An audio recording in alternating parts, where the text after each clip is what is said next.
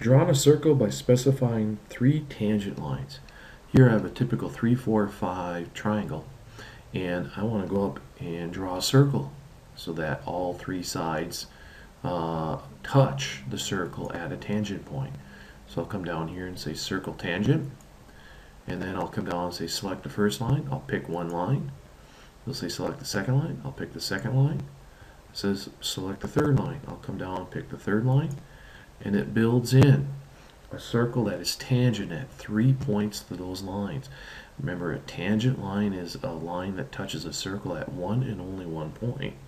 So here we have this circle touches these 3 different sides at one and only one point.